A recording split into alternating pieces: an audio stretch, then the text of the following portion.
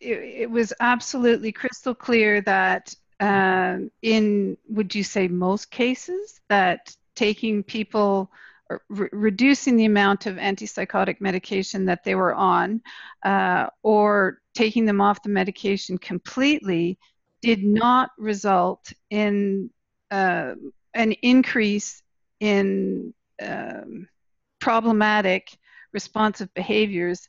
In fact, it resulted in a decrease of such behaviors. Is that correct? So at the end of our third quarter, so we had data from a baseline to 3 quarters. That's what was available to us at this point. We saw a 54% discontinuation and reduction of the antipsychotics.